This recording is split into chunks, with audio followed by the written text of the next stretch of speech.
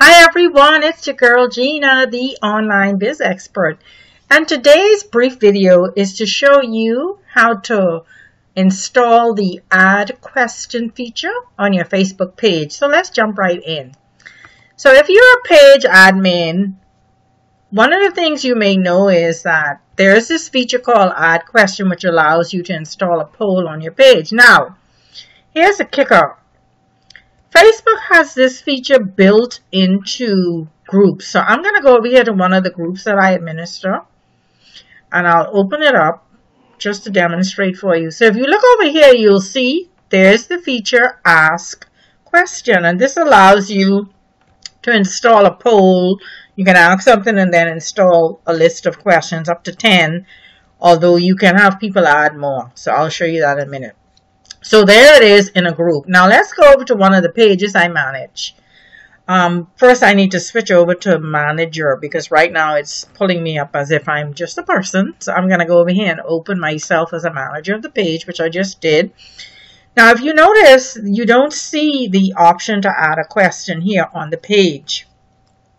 So this is the way that it's a hack, but it's a legal hack. And it doesn't do anything to your Facebook page. It doesn't do anything to your computer. So you can go ahead and use this. Now, here's the thing.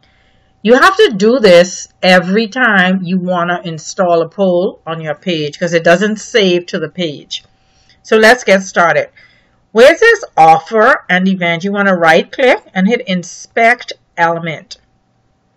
And when you're doing that, you're opening up the code that controls your Facebook page.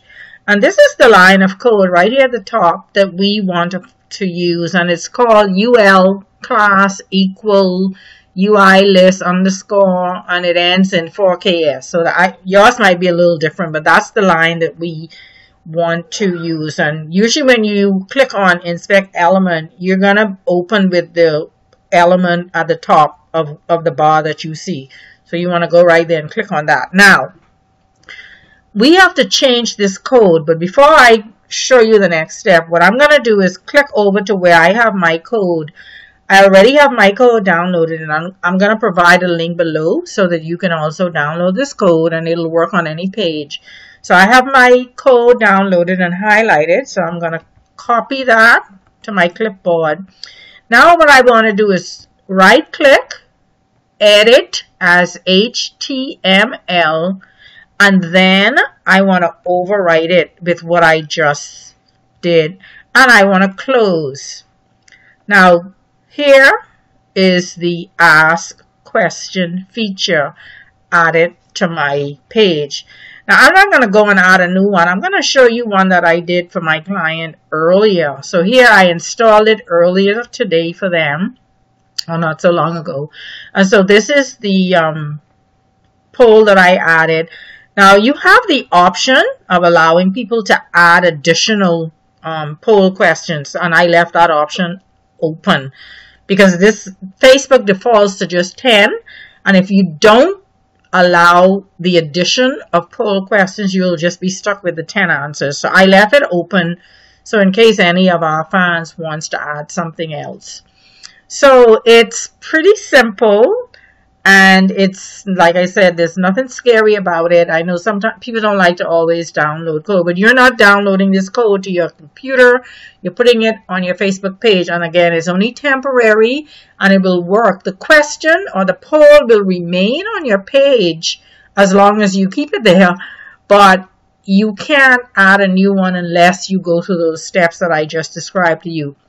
So basically, it's a hack. It's a legal hack. It's, you know, when you go to do this, the first time I went to do this, actually, I got a little pop-up message from Facebook saying, you know, be sure that you're not doing anything illegal or you don't have any corrupt code, virus, etc., etc.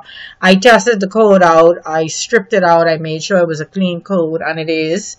And like I said, it doesn't install anything on your computer. It just overwrites the code on Facebook on that page for that instance.